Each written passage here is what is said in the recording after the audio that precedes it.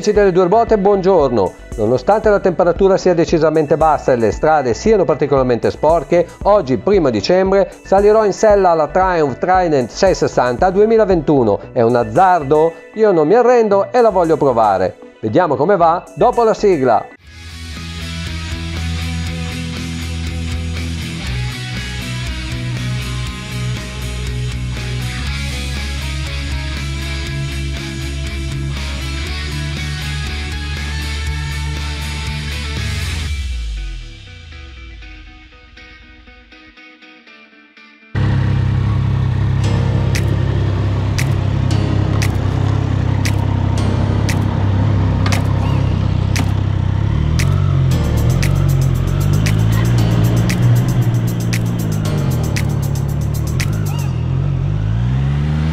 Montando in sella vengo sorpreso dall'estrema maneggevolezza di questa motocicletta. Il chilometraggio riportato è indice del fatto che sia io il primo a portarla su di una strada aperta al pubblico. La mia attenzione si orienta inevitabilmente sulle pastiglie dei freni, sulle gomme e sul motore ancora da rodare.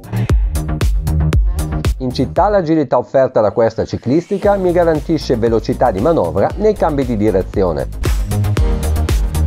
Nelle curve a gomito alle basse velocità non ho nessuna difficoltà a trovare l'equilibrio per stare lontano da un'ipotetica linea di mezzeria. Sullo sconnesso il comfort è compromesso, ma non troppo. La taratura delle sospensioni sono da sportiva, ma adeguatamente calibrata per un utilizzo stradale. La posizione è comoda anche per chi supera il 1,80 m di altezza.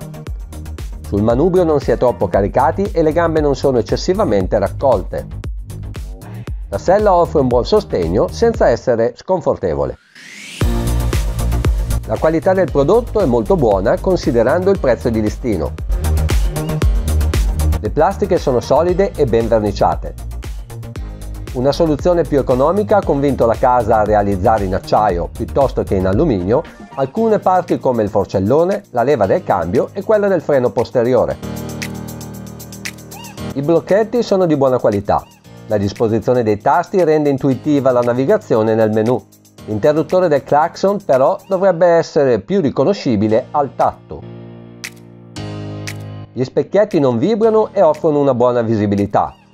Tuttavia il design non lo ritengo idoneo allo stile della moto. Il faro anteriore è generoso nelle dimensioni. Il fascio di luce prodotto illumina efficacemente la strada. L'impianto di illuminazione è completamente a LED. Le informazioni nel display sono intuitive e visibili in ogni condizione di luce. Il look è di concezione moderna. Non è difficile capire a quale uso è destinata questa Trident 660. Difficile trovare in questo mese dell'anno un percorso adatto per mettere in evidenza il suo potenziale. Di fatto mi sono seduto su di una fan bike votata al puro divertimento su strade di montagna. Aumentando la velocità percepisco un incremento della stabilità che mi infonde sicurezza. La distribuzione dei pesi va a favorire l'avantreno rendendolo granitico. La sensazione percepita mi fa pensare che questa ciclistica sia in grado di sopportare maggior prestazione di quella disponibile.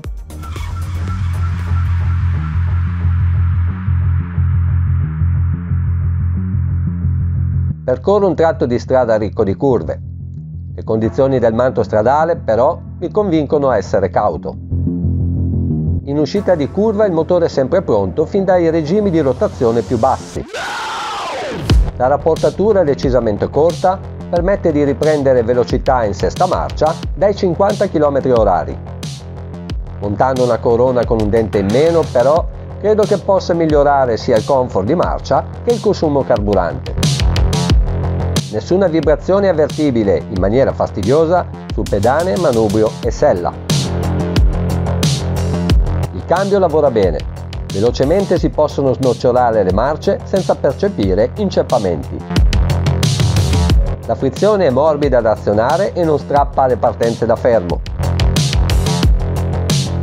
La forcella, priva di regolazioni, è sostenuta da permettermi di sfruttare a pieno la potenza frenante. L'inclinazione del canotto di sterzo di 24,6 gradi mi consente di entrare in curva a freni pinzati senza avvertire un effetto raddrizzante. Il monoammortizzatore, regolabile solo nel precarico, è frenato il giusto per scongiurare eccessivi trasferimenti di carico sull'avantreno. In accelerazione offre un ottimo sostegno. La trazione è ottimizzata grazie anche a un forcellone ben realizzato.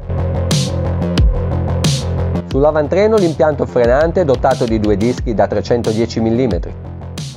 Le pinze sono di marca Nissin a doppio pistoncino. La potenza frenante è adeguata alle prestazioni del mezzo. La modulabilità è adatta ai meno esperti. Al posteriore troviamo un disco da 250 mm e una pinza Nissin a singolo pistoncino. La frenata è calibrata al giusto. Percorrendo strade sporche o bagnate, consiglio di utilizzare la mappa Rain. Con la mappa strada il traction control sembra ritardare troppo nell'intervento. L'ABS interviene prontamente scongiurando una possibile scivolata. Lo spazio a bordo è sufficiente per fare brevi gite anche in coppia. Per offrire un solido appiglio al passeggero, consiglio assolutamente di montare i maniglioni offerti dalla casa come optional. Il bilanciamento, come la stabilità della moto, non sono compromessi se si viaggia in due.